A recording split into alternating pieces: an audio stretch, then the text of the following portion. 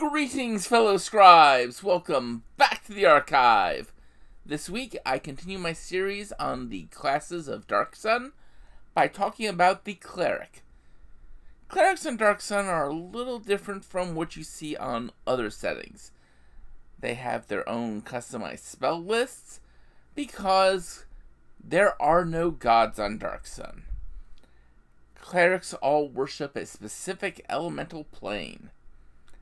This affects the weapons and armor they like to use, as well as other factors like what spells they have and certain abilities. So sit back, relax, and enjoy as we talk about the Athasian Elemental Clerics. Athasian Clerics are, as I mentioned, unique in that they do not worship gods, because there are no gods on Athas. Instead, the Athasian Cleric swears their allegiance, swears their spirituality to one of the four elemental spheres: fire, wind, earth, water. And what they can do depends entirely on that sphere. You see, first off, they have to deal with their spell selection. They get major access, which is all 7 levels of spells from the elemental sphere associated with their elemental plane. And then they get minor access, which is spells up to the 3rd level from what was called the Sphere of the Cosmos. Now, this is significant.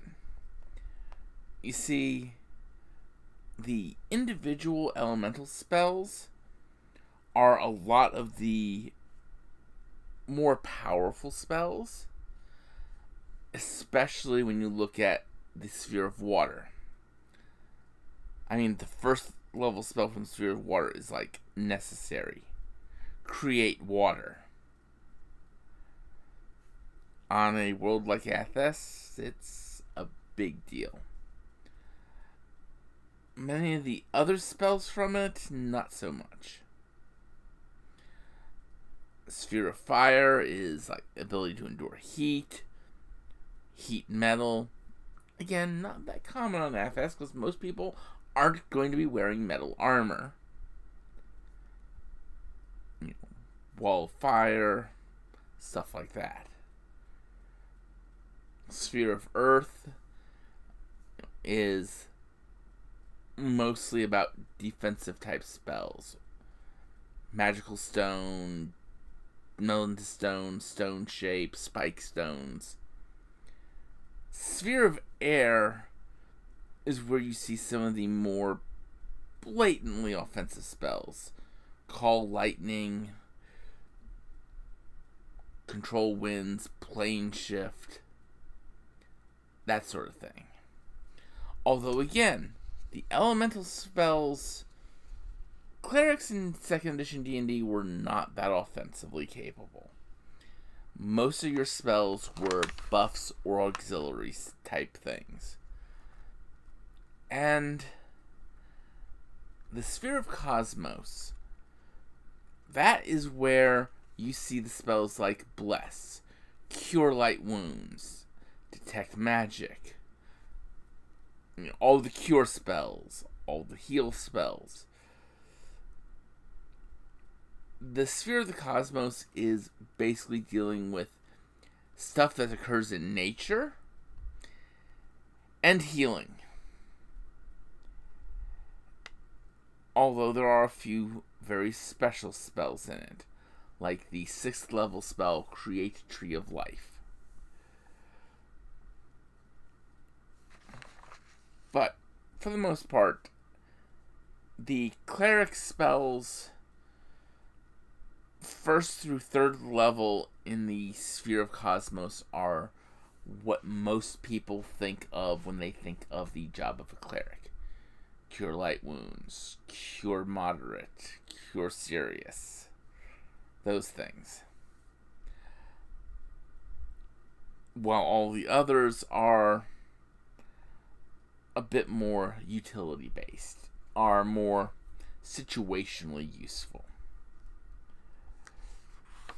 But as a cleric, you pick your element. And not only do you get the spells from your element, you can, as you progress in levels, get certain specific abilities. You can ignore the presence of your element. So if you are a cleric of fire, you can ignore fire. If you are a cleric of air, you can walk through a windstorm with no effects. A cleric of earth, you're not going to be scoured to the bone by a sandstorm. Those sorts of things.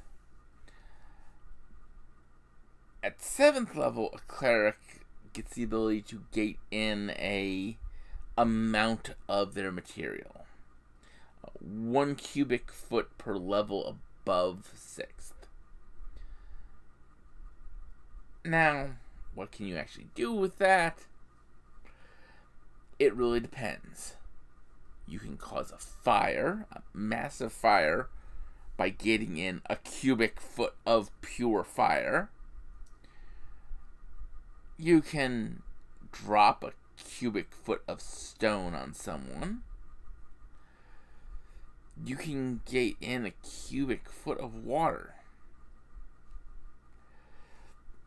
That sort of thing. Gating in a cubic foot of air, that's generally just a gust of wind. But still, if you're creative, you can use that. Now, whatever you conjure up, it is literally just a cube of that element. You can't shape it, you can't do anything with it. So you can't summon a cubic foot of earth in the form of a hammer or a staff. But you can summon a block of 1 cubic foot of rock. And, well, let's face it, a cubic foot of rock is pretty darn heavy. Now, it's not specifically a granted power, but one of these spells is Summon Elemental. And that is a 5th level spell in Dark Sun. So, any cleric can do that at 9th level. Of course, you also get certain restrictions for your weapons and armor, your preferred weapons and armor, based on your element. Clerics of Earth are sort of the best armed, since they can use stone and metal in their weapons, and they can also use wood. So you can actually have them in wood scale armor, or wood brigandine armor, or metal armors too. Air, it doesn't really lend itself to armors, so most air clerics aren't going to really wear armor, and they're going to use bows, blowguns, or slings, things that are guided or directed by air. Fire, well, these clerics, they like to douse their weapons with oil and set them alight. They can also get away with obsidian, because obsidian was under great heat deep in the earth. As for armor, it's got to be something that was worked with heat, worked with fire. So they're almost always going to go for metal armors. plane of water, again, it doesn't really lend itself much towards weapons. So you have to look at indirectly here. And for these people, for the Clerics of Water, it's since water is the bringer of life, bone and wood weapons are allowed, as are armors made from something that was living. So armors made with wood, armors made from leather, etc., etc. And that's the pretty much overall of what they deal with because of their plane.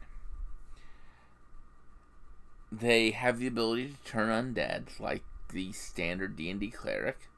It's just they use a slightly different chart, because on Dark Sun, undead are controlled or free-willed. It doesn't really go by what their power level is or what undead they are. It goes by their hit dice and whether they're free-willed or controlled. Unlike other settings, the Athasian clerics do not have a organization behind them. So they don't get the authorization from a church to establish a stronghold and get followers based on their level. That just does not happen. They have to do that the hard way, earning it in-game.